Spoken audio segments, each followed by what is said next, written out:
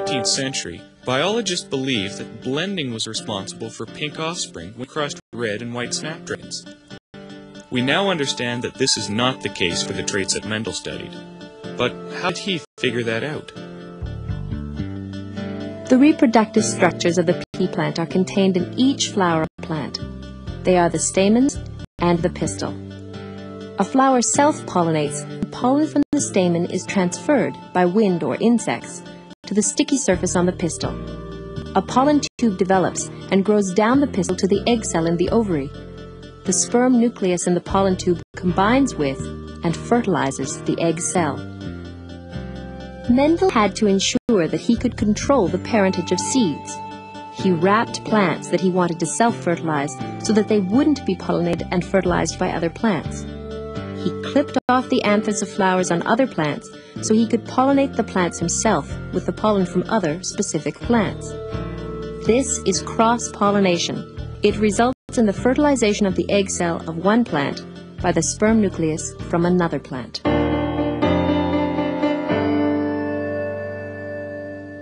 I must make this clear for the Society of Natural History. These plants all had terminal flowers, flowers that grow from the ends of the stem. After they had been self-fertilized, they produced plants that had terminal flowers. I called these plants my P1 generation, parent plants that I knew were true breeding. These plants produce flowers that grow from the side of the stem, axial flowers. After these plants had been self-fertilized, they all produced plants that had axial flowers. These plants are true breeding. I decided to make my first cross with true breeding plants. Cross-fertilized true breeding plants for terminal flower with true breeding plants for axial flowers. All the flowers produced in the F1 or first filial generation had axial flowers. I wondered where the terminal factor went. I decided to cross the F1 plants. The F1 plants were not true breeding. That is, they did not produce offspring like themselves. Of the plants of the F2 or second filial generation, 3/4 produced axial flowers and 1/4 produced terminal flowers.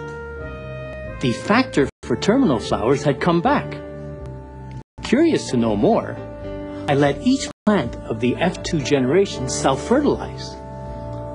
Of the plants produced, 1/4 were true breeding for axial flowers, 1/2 were not true breeding, or hybrid, but produced axial flowers, and 1/4 were true breeding for terminal flowers.